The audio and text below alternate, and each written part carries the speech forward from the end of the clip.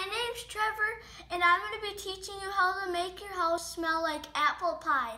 First, you get an apple wedger, you push it down, and then it makes some of these apples. You get a sharp knife, you cut the apple,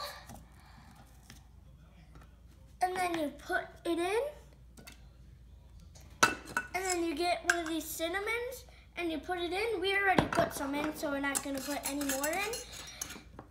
And then you put some more, and then you put cinnamon in, and then, but not a lot.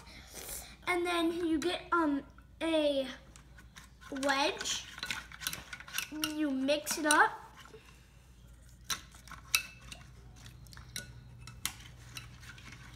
And then you put it on your stove, and you're good to go. That's how you make your house smell like apple pie.